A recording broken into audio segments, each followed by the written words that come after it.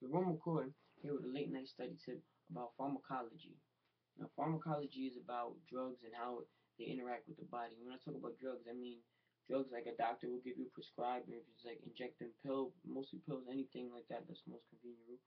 Or drugs like coke, dope, crack, smack, weed, DVDs, CDs, all that. They all follow certain things, and that's how they affect us in certain ways. But the quote of the day, I got a test tomorrow, pharmacology. So, I'm studying. It's a little beast. Like, I'm prepared for it though. I'm attacking this beast. But I just want to share this one quote that really drives things home. It says, drug action is limited to mimicking or blocking the body's own regulatory molecules. Drugs cannot give cells new functions. Rather, drugs can only alter the rate of pre-existing processes. In other words, drugs cannot make the body do anything that is not already capable of doing. So any drug you're doing, and by drug, anything that alters the body, alters a living system. That's what a drug is. A pharmacological term, a drug is anything that alters a living system. So that could be drinking, smoking, any prescribed pills, anything.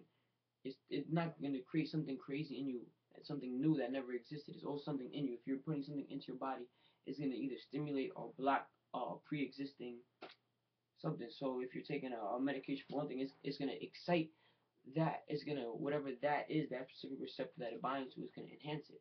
If you want to, that's like uppers and downers, I guess the same way is like that. Uppers is going to enhance certain things and the way certain things fire in your brain around your body.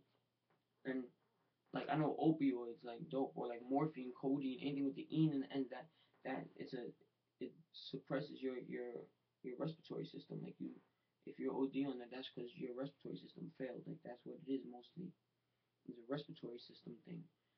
It lowers your breathing. It's a down. It brings things down. So each drug is not gonna do anything crazy to you. Like it will do things crazy to you, but the mechanism of the way it acts is on something that already exists in your body.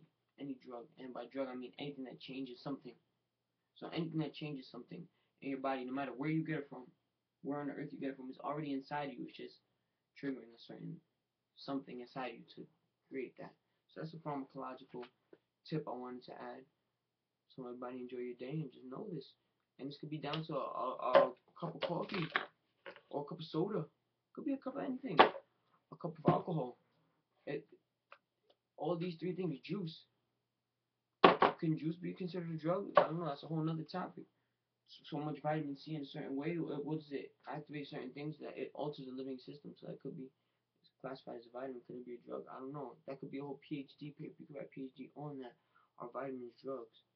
Water soluble, fast soluble, break down everything. It's crazy, but just know that what you're doing to your body, you're affecting something. You're either slowing it down or you're speeding it up. That's it.